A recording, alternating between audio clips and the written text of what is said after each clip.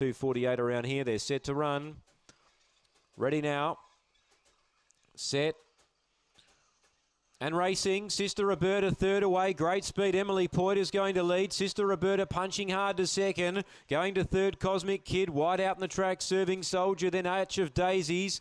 St. Candy getting a wriggle on from West Star Aileen and Cherries on Fire. Still Emily Poyd are defying them. Sister Roberta now knuckles down. She comes fast. She takes the lead. Sister Roberta from Emily Poyder and third, Cosmic Kid. Then Serving Soldier, St. Candy just couldn't get up there early. Then West Star Aileen. Cherries on Fire beaten for speed, and last in Arch of Daisies. 22.66, Sister Roberta was asked to really dig in top of the straight, picks up Emily Poyder and gets clear to win. 22.66 PB, not a new PB, but just outside her personal best.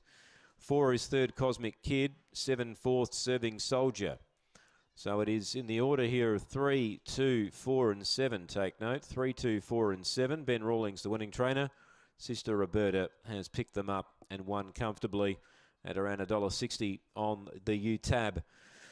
So favourite backers spot on there. 3, 2, 4 and 7. We move on to race number 8. Last leg of the quaddie, really open race. The race is time to go in 14 minutes from now.